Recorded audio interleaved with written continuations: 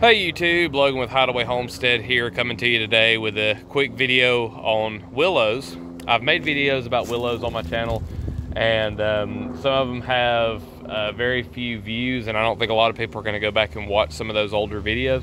So I wanted to make one today kind of talking about willows, reasons to grow willows, and just their uses and some characteristics about this tree.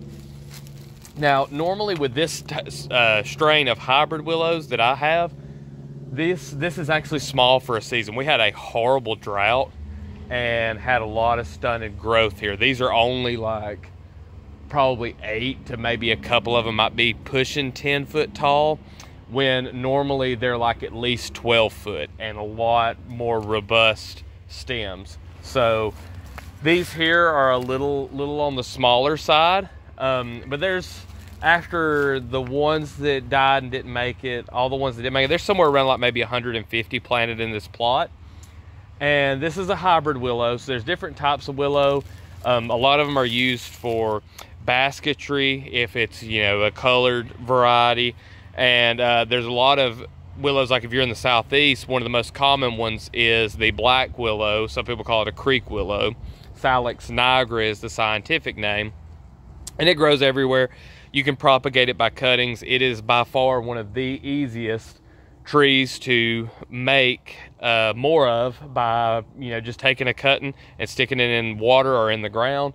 You can do it just about all year long. If you do it during the summer or spring, you really need to do it in some water, or keep those cuttings watered daily and make sure that they're really moist.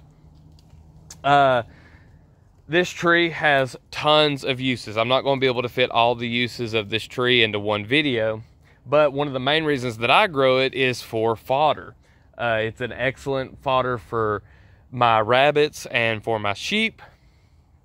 It also is really good for making living structures, so you can make like little, houses, huts, fences being my number one.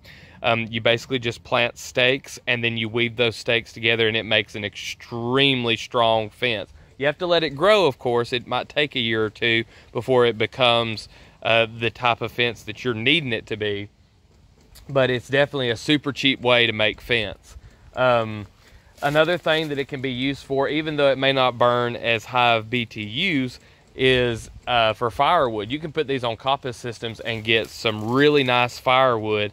They'll be smaller diameter, somewhere you put it on maybe a 2 to 4 year rotation, maybe up to 5, and it would produce, sticks that you don't have to split.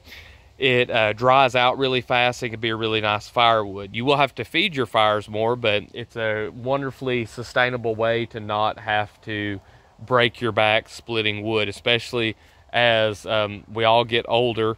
We want to, not have to maybe do as strenuous labor. I'm still a big fan of keeping active and working as much as you can, but there's certain things you can definitely do more efficient. I think a coppice system, just going through and cutting the trees at their base every few years and using them for firewood, is another excellent use for willows.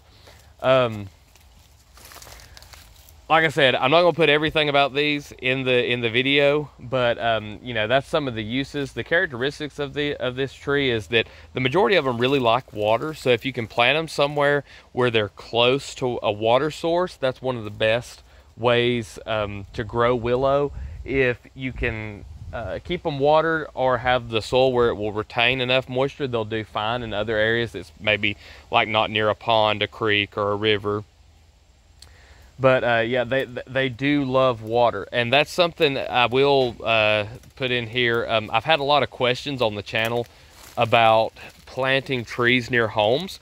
So some of your shade trees, you can plant them like about 10 foot out from your home, and then pollard them, which means just cutting them at like, above browse height of an animal. So you can do it at like 10 foot. So that way, if there's storms or whatever, you don't really run a risk of the tree hitting your house.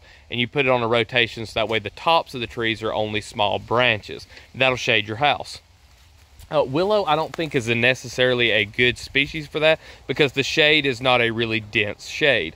But I want to say that if you you plant them close to your house, you can do that. I would be careful with foundations. I think there's a little bit of too much of fear with that as far as foundations goes, because there are people that have houses that are, you know, in forest, and there's trees close to their house, and a lot of people don't have those issues. It can become an issue, but a lot of times it's because trees are seeking out water.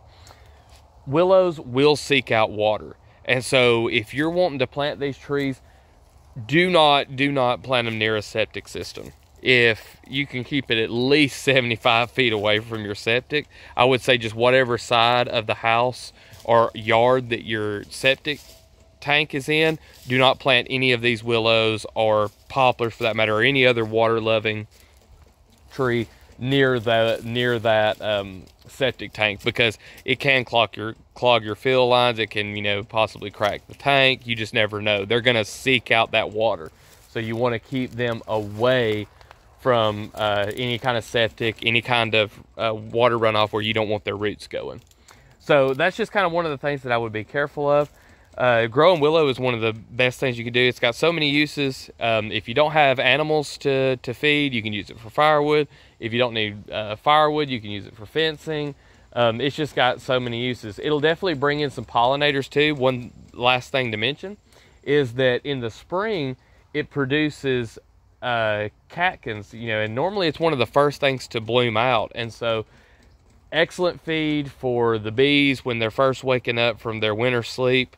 I think it would be great to have something like willows and then some other summer flowers that are perennials, along with maybe like some goldenrod for the late fall. So you could have forage for your bees during all 3 seasons that they're going to be producing honey.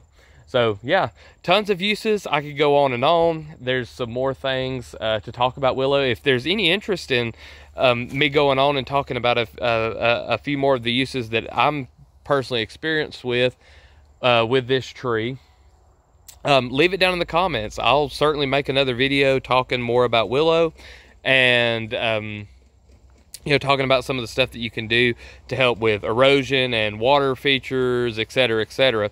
But yeah, we'll make some more videos on willow if there's any interest in it.